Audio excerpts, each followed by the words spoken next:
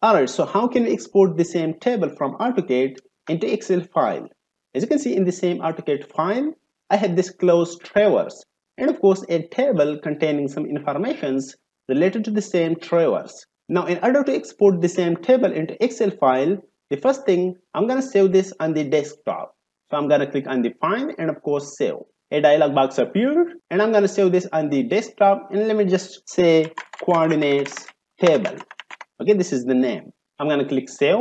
Let me close in AutoCAD and let's just open CAD Reader. I'm going to open the same file using CAD Reader and of course you can click open and then open files. That's on the desktop and of course coordinates table. I'm going to specify that and then click open.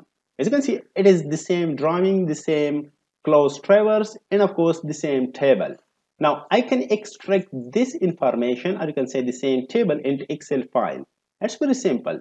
You can click on the VIP and then of course extract table. Now there is also another way. You can right click in the working space and then of course extract table. And let me just have some window. You can say cross window like this. And then of course you can left click to confirm the selection.